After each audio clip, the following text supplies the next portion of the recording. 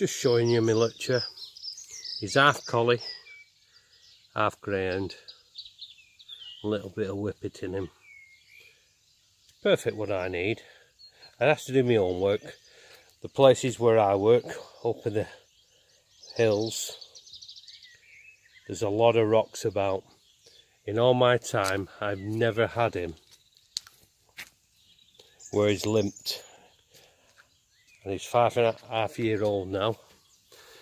And I think if I just got him over a whippet, Saluki bitch, or a pure whippet, I think he'd be fantastic. Fantastic. But like I say, he does what I need. He works the nets well. And a couple of farmers in Yorkshire has put him over their sheepdogs because they like a bit of height. Beautiful coat on him.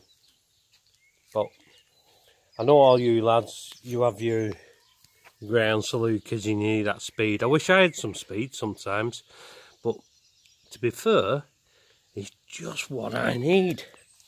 And I took the advice of fellow lads.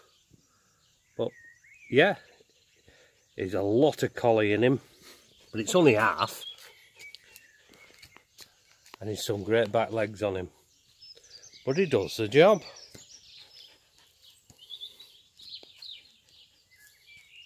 Just show you over the top of him. Some real muscle to his leg. With a beautiful colour.